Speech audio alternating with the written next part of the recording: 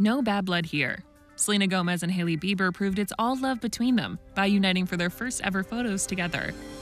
The Only Murders in the Building star and the Rhode Skin founder surprised everyone when they joined forces inside the Academy Museum of Motion Pictures' second annual gala on Saturday night. Photographer Tyrell Hampton snapped a series of photos of the ladies smiling for the camera. In one, Selena pulled Hailey in for a hug and closed her eyes as she grinned. And in another, they both went in for a full-on embrace. Tyrell shared one of the photos on his Instagram account and captioned it, "Plot twist," and Hailey was one of the many who gave it a like. Her and Selena's friendly moment comes 4 years after she tied the knot with Justin Bieber. The Peaches singer had previously dated the Rare Beauty founder on and off for years.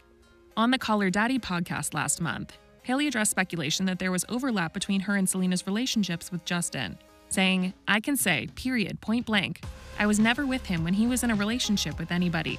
That's the end of it." She also revealed on the podcast that she and Selena had privately spoken since her and Justin's wedding, and explained that all was well between them. She said, "It's all respect, it's all love. That's also why I feel like if everybody on our side knows what happened and we're good, and we could walk away from it with clarity and respect, then that's fine." Respect and love is also important to Selena. On the day after Hailey's Call Her Daddy interview, the Wolf singer urged people to not spread hate and exercise compassion after seeing, quote, "vile and disgusting" comments online.